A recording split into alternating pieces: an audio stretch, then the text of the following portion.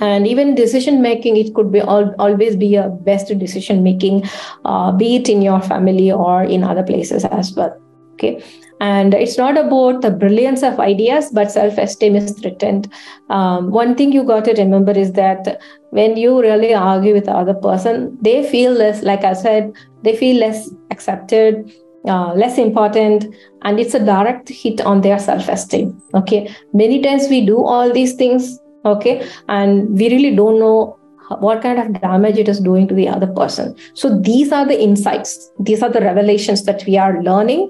Once you know, oh, okay, maybe that's why the other person behaved in this way or that way, or they didn't react at all. Okay, so these are the things you can keep in mind. Next one is self-pity. Okay, it's very common, and I deal with that day to day. Many times people say, oh, this person is not cooperating, husband, wife, son not cooperating, please pray for me. Okay, what is it that I have to pray about that? God has given you the wisdom. It's your situation. You ask me solution or maybe guidance, and I might be able to tell. But me praying for you, when you are not willing to change your perspective, your mindset, not willing to look at things or solve, it's not going to do any good. It is just a hypocrisy. Okay, we all do that. It's all from a Pentecostal charismatic background. Hey, pray for me. Okay, before asking people to pray, see what you can do best. Why these things are happening, right? And people will say, oh, this person is doing that to me, and my life is miserable because of so and so. Kavi has also told this so many times. Even I'm telling the same thing. Your life is your creation. My life is my creation.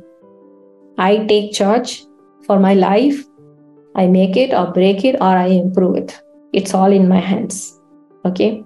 How I get it done is a different matter altogether, but we are the creator for our own lives. Okay. If there is a lack of skill or knowledge or information or any kind of support, that's available. Okay. But that doesn't come by praying. Okay. Praying is okay for your emotional strength, for you to continue, that's all okay. But you're the one who's going to take the action. Okay. So simply don't just throw the ball, hey, pray for me this, and then you continue doing the same thing in the same way. You got to be asking, if the patterns and cycles are repeating in the same way, what is it that one thing you can do to break it? We have so many sermons, we have so many tools in that. Go back and see, ask God, tell me one thing that I can do differently. I am teachable. I'm listening. I'm willing.